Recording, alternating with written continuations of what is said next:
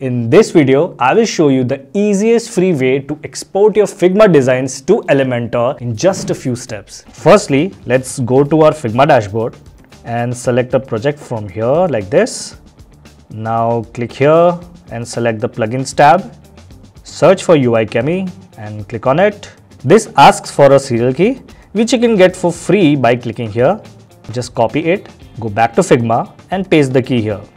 And then click this button to activate UI Chemie. Now we need to install UI Chemie plugin on WordPress. So let's go here, download the plugin. Next on the WordPress dashboard and click here to upload the downloaded zip file like this.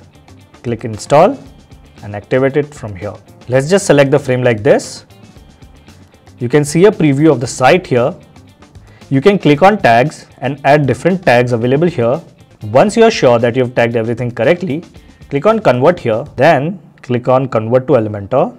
Next, now click here, now go here and click on UI Chemie. You should see the site URL and the token here.